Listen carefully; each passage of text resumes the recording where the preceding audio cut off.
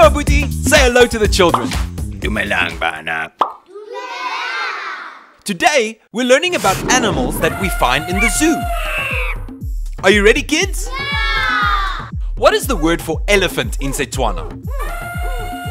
Klo'u. That's right, klo'u. And what is the word for monkey in Setswana? Gabo.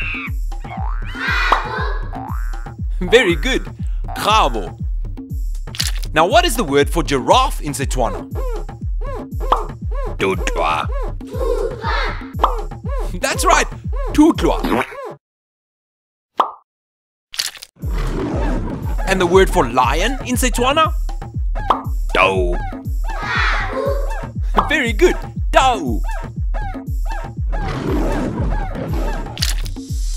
Now what is the word for snake in Setswana?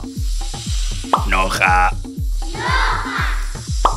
That's right, it's noga. So, we have klo'u, gabo, tutlwa, tau, and noga. And now you can use these words to form sentences. Goodbye, Abuti. Goodbye, kids. See you next time.